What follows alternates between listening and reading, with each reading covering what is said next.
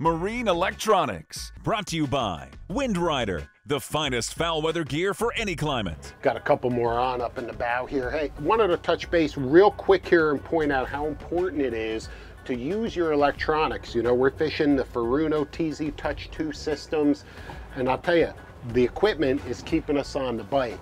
I'm looking at my sonar here. I've got the 3D, I've got the scanning feature. I can see there's a few fish directly right under the boat here. I've got the bottom zoomed up, so I can literally pinpoint individual fish feeding down below. And keep in mind though, oh, there's some bait right off the bottom down there as well. Looks like some squid.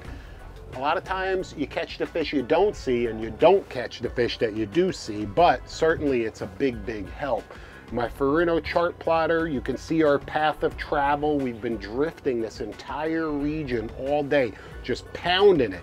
But by using these two pieces of equipment, I'm able to stay on the hot bite, and it shows right now. We've got two on right now.